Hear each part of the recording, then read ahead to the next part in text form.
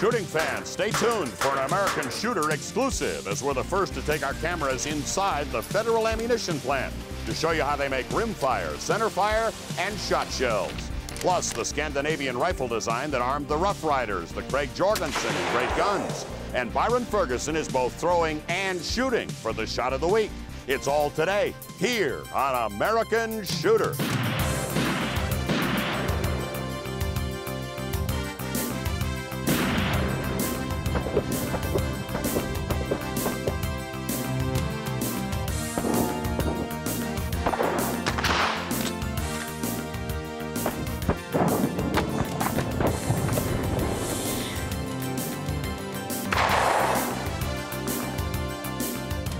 American Shooter is brought to you by Colt and the new Colt XS series. If it isn't a Colt, it's just a copy. And by Outers gun cleaning kits, chemicals, traps, and shooting accessories.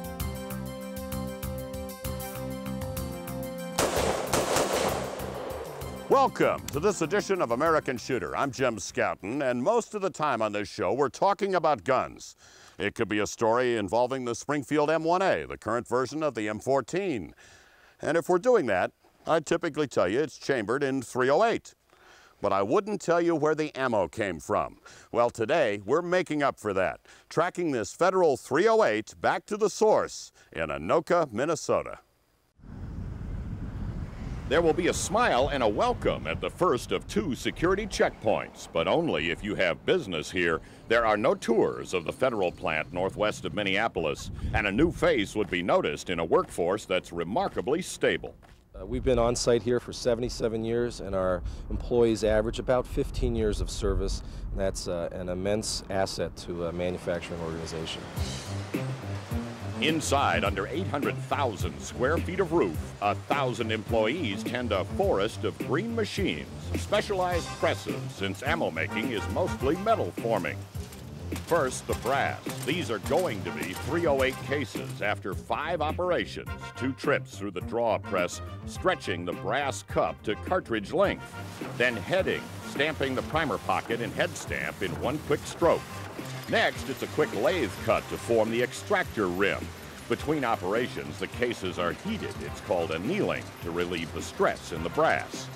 And another conveyor ride to the next operation. The last, in this case, the turret press that necks each cartridge, then trims it and plugs it to size the opening. Now, a final wash in the tubs that look like cement mixers, and we've got shiny new brass. But we need bullets, and most start here with ingots of lead going into the furnace to come out as a 3-inch cylinder, solid but still hot. And with 200 tons of pressure from the hydraulic ram, the lead cylinder literally sprays out as lead wire, extruding 6 strands for this order of 9mm bullet cores, wound into coils to supply the cutting machines. That is the next step in the process, feeding wire into the machines that cut and form the core. Then it's a quicker-than-the-eye series of steps as the jacket receives a core, is seated, flipped over, formed, sized, and rolled to press the cannelure or knurl around the center. And we've got bullets, ready for loading. But we don't have primers. Federal needs millions of these each year, so they're made 1,000 at a time in trays with the cups loaded by vibration. And the anvils, the inner structure, also filling their own plates. The cups ride outside the main building into a blockhouse where Sean Fitzsimmons is doing the charging, standing in water on an anti-static mat. He rubs the ball of primer material into a plate of holes that precisely measures the material before flipping it over to be pressed into the cups. While it stays wet, the primer compound is relatively inert, but not entirely, so static electricity is a danger here. Back inside, the plate of cups mates up with a plate of anvils before being unloaded and inspected and sent to build a cartridge. Priming is done separately here and rapidly as the cases are punched for the flash hole before the primer is pressed in. Then it's a tiny bead of clear sealer visible under ultraviolet light. And then the sharp eyes of Joel Vogel, who can see imperfections our camera can't. That's a neck fold right up here, right on top of the mouth. Little small neck fold. Those got to come out. With Joel checking, only the good ones get through to supply the high-speed loader. This is a fully automatic operation with bins feeding primered cases through 7 turrets. Ken Hartfield is running this line, stopping only to load powder into the brass hopper and drop tube. Turret 1 flares and trues the mouth of each case. The powder drops through glass funnels in the ride around turret 2.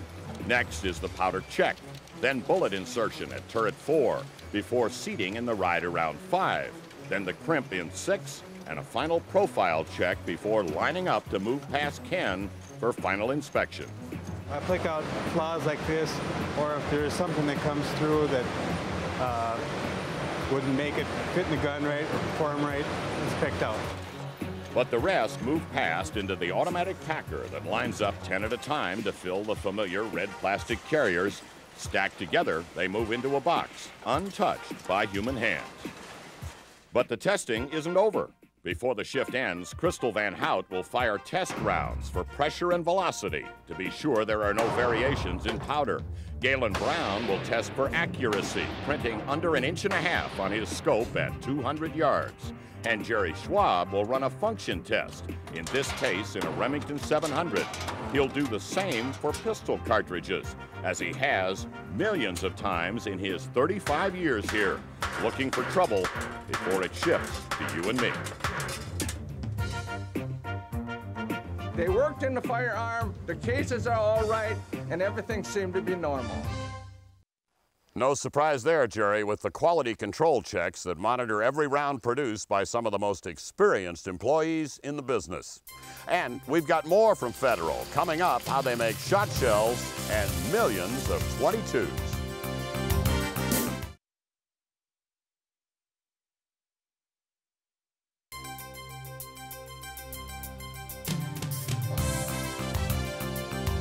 There is one part of this plant we cannot show you. Behind these doors, Federal manufactures the most accurate .22 ammo in the world. $80 a brick, $8 a box. But this is the ammo that captures gold. How they make it is a secret. But we do know the dimpled head is part of the accurizing process that helped Lonnie Miley win Olympic gold after Federal decided American shooters should be using American-made ammo. So this may sound like quite a bit of patriotism and flag waving, and if that's what it is, then we plead guilty. We can show you regular .22 ammo production, which is much like centerfire. First with the case stamping in the draw press, 5 steps in one pass of the brass coil. Then there's heading to shape the rim. Priming is done like centerfire in trays, but directly in the cases. Next, powder measured on a grid and released to the tray all at once. And then the plated bullets all line up for seating as a group. Then there's crimping, lubing, and packing. 500 to a box, millions a year for America's most popular round. Or should we make some shot shells?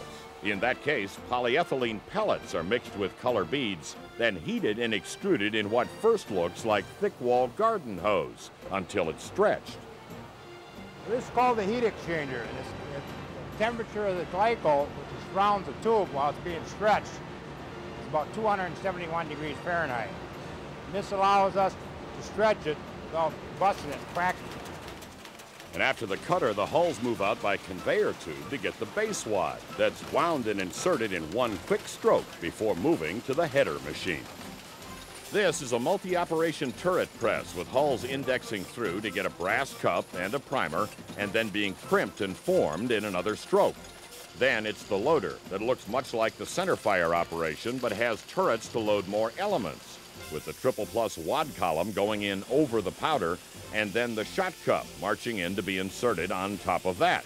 Then comes shot dropping in precisely measured quantities, then the crimp, and rolling past the inker to pick up a label. And they're ready for packing, with Mary Lenz on final inspection as the shells move by heading for the boxes that each get weighed to kick out any that might have missing shot. It's fully automated manufacturing with machines doing the work while Federal's experienced employees check the process. All along that process, we're checking for the right powder weight, the right shot weight. Your adjusters are doing checks, ballistics are doing checks, and then of course we have our visual inspection at our packer area. And after all that, you've got no excuses. If you miss the target, it's not because your federal ammo didn't perform. The short history of America's first magazine-fed service rifle. And then it's a new shotgun with an old history in gun tech.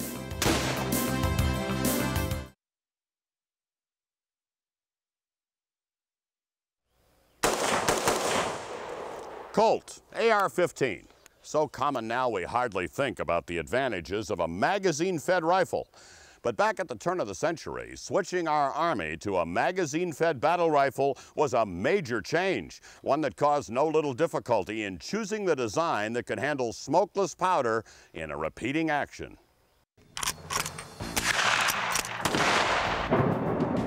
Great guns. Brought to you by Ruger, arms makers for responsible sportsmen.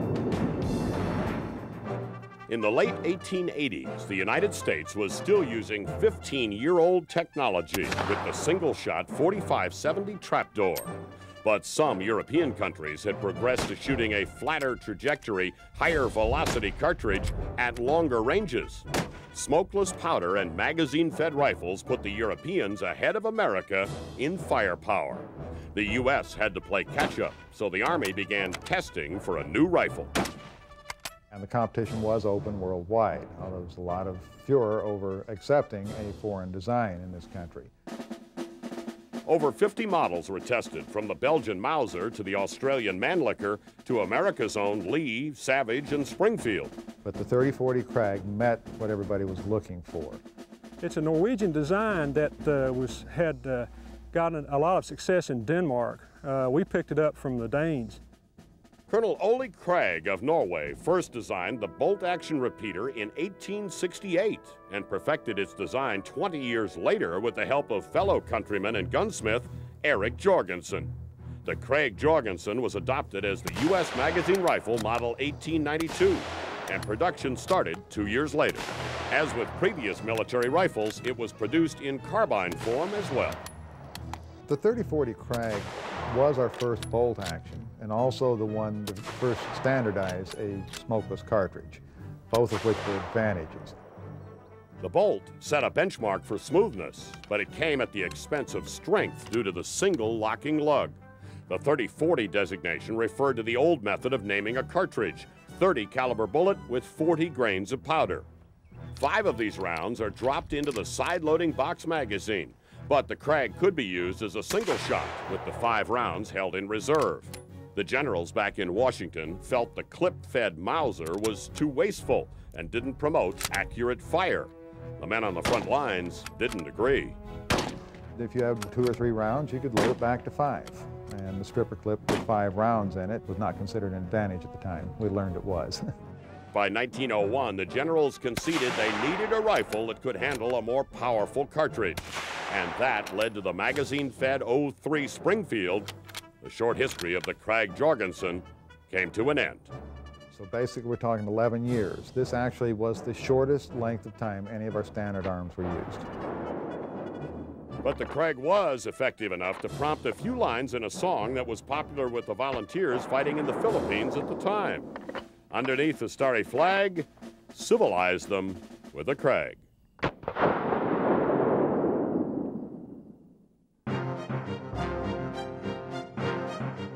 American Shooter presents Gun Tech, the latest in guns and shooting gear. There's a new shotgun in town that comes from a long tradition of Italian gun making. This is from Fab Arm, a company that's been making high-quality shotguns since 1900, longer than some of the better-known Italian names. This is the Gold Lion autoloader in blued steel and beautifully finished wood. This is the Camo Lion in Advantage Camo. The Fab Arm gas system is self-adjusted with a recoil reduction system built in and fewer moving parts than other autoloaders. And the price is attractive at about $960 suggested retail. All right, now that we got it dirty, time for a wipe with the Tico tool, a new quick clean gadget from Outers. Between rounds of clays or right after shooting, run the Tico tool down the bore and you'll clean out most of the dirt and grime that could start rust or affect your accuracy. Tico tool is $15. That's cheap insurance. Now here's something you should know about. Hanging on these special edition Ruger Vaqueros, this tag here that says this gun is covered by Davidson's lifetime replacement guarantee. Now Davidson's is one of the biggest distributors of guns, and every one they sell to gun shops is covered forever. So if this Ruger breaks, you take it back to the gun shop and they will give you a new one, but only if the gun shop bought the Ruger from Davidson's. You got the idea. This is a nice piece of insurance if you see one of these tags. Davidson's is also big enough to package special editions like the Vaqueros here. This one with a spare cylinder, this done in simulated ivory grips and scroll engraving. Nice. That's Gun Tick. And coming up, Byron's doing all the work himself, both throwing and shooting at aerial targets.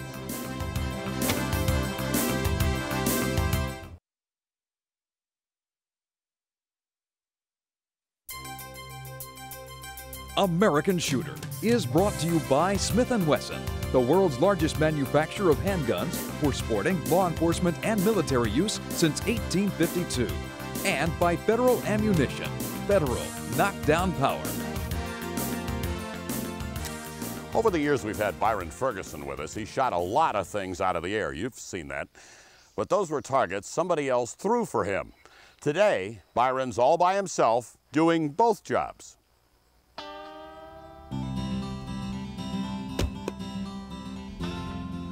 You know, hitting the target is not always the hardest part. Sometimes it's just finding somebody to throw for you. Not a problem, just learn how to throw for yourself.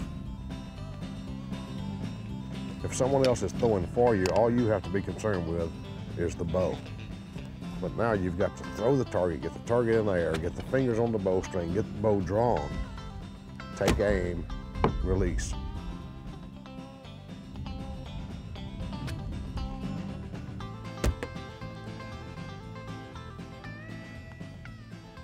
A little too easy. Those wood discs are roughly the size of birds of bobwhite quail, pheasants at the outside.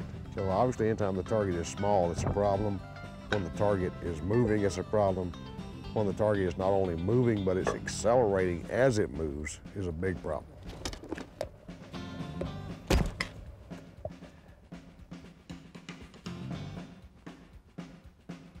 I know you can't get anybody to throw for you on this next one.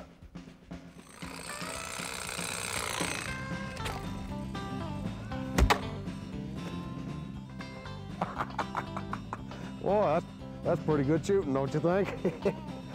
All right. We'll do it for real one time. Think I'm cheating, don't you? Not this time.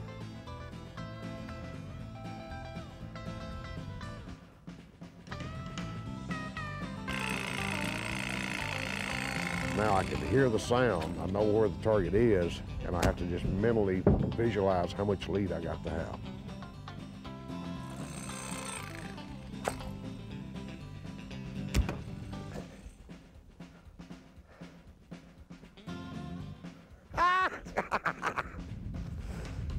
All right. Well, you just seen probably what's the hardest archery shot in the world to make. I want to advise you to try that one in your backyard, especially when the neighbor's watching. Byron, if my neighbor were watching me try that shot, there wouldn't be anything to see. Now, here's the lineup for next week. It's cowboy time again in Norco, California, as some 17,000 people show up to enjoy the Old West experience at End of Trail. Plus, the story of the lever-action Winchesters from the Henry to the Model 94 in great guns. And Bob Munden's taking aim at nail heads and aspirin. For American Shooter, I'm Jim Scouten. I'll see you then. In the meantime, shoot safely and keep them in the 10 ring.